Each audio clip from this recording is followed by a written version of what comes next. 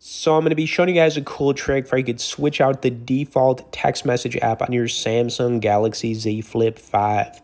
Now this is actually pretty cool, and the custom text message app on your phone is going to be the Google one, but if you want to switch this out, what you want to do is first go into your settings, then you want to scroll to where it says apps, and I'm going to hold this up to the camera for you guys, but when you click on apps, you're going to see there's an option right at the top that says choose default apps, and you're going to have the browser app, which is set to Chrome on here or whatever you have. And then, as you go down, you see the phone app. And at the bottom is where you have the SMS app.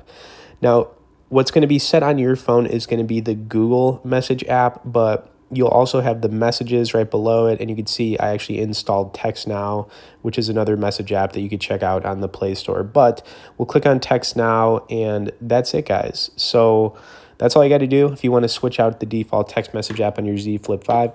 Hope you enjoyed this tip. I'd also like to point out you can get on our Tech newsletter where we send out one email a week on only the good stuff directly below in the description. As always, thanks for watching this, guys. We will see y'all in the next video.